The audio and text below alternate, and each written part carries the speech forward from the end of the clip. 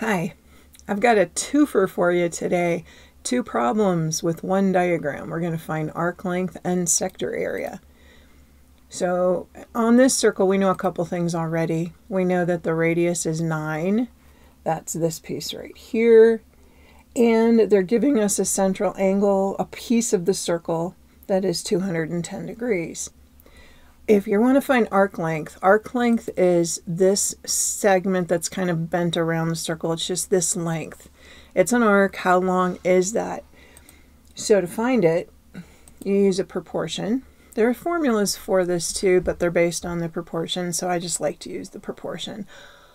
Arc length over 2 pi r equals central angle over 360. So here's what you're looking at. 2 pi times radius is the circumference.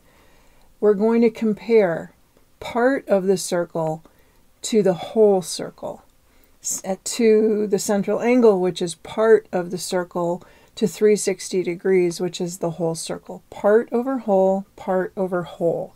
That's the big idea that we're going to use in both problems today. So let's set up what we have. I have the arc over 2 pi times 9, because 9 is the radius, equals 210 over 360. I am going to cross multiply right now, so 360 times the arc is going to equal 2 pi times 9 times 210. Divide both sides by 360. I know some of you are going to want to grab your calculator and go here, but I like to do that all at the end.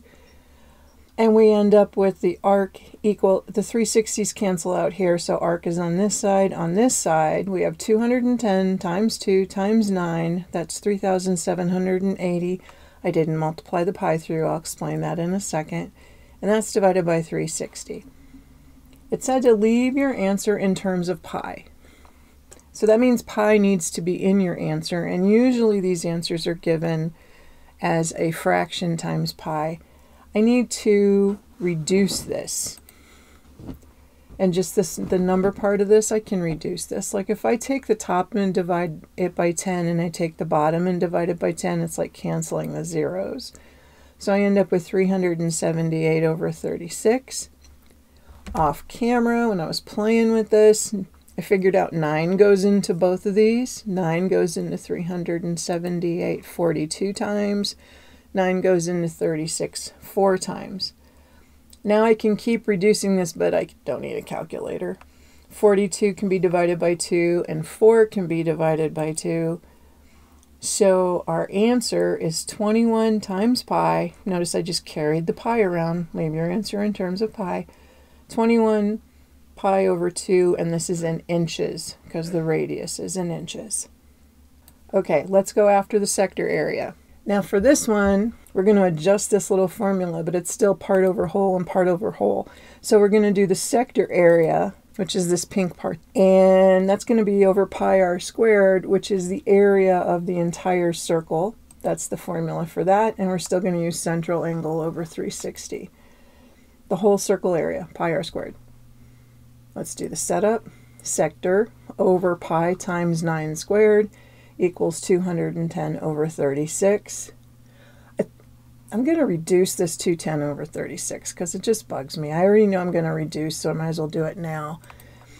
So I'm going to have sector over 81 pi because 9 squared is 81, and then 210 and 360 reduced to 7 over 12. Now I'm going to cross multiply. 12. Most people put an X or something for sector. I just wanted to be super clear today because I was going after two different things. So I just put sector. So 12 times the sector area is equal to 7 times 81 pi. Get some room. And now we're going to divide both sides by 12. And we end up with 567, that's 7 times 81, over 12. And I can reduce these. I can divide a 3 out of both of these. So that's going to get me 189 pi over 4. And it's inches squared because we are talking about area. If this was helpful for you, like you think you're going to be able to do these problems now when you see them in class, hit like.